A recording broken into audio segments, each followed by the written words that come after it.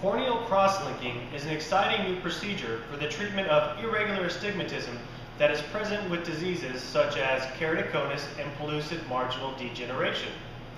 The procedure has been performed for years in Europe and has been found to be safe and effective. The technology is now available in the United States, and Man Eye Institute is one of the first practices in Texas to utilize this leading-edge treatment.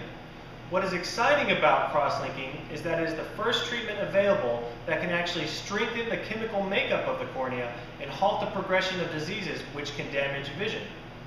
The crosslinking procedure involves numbing the eye and removing the surface cells of the cornea.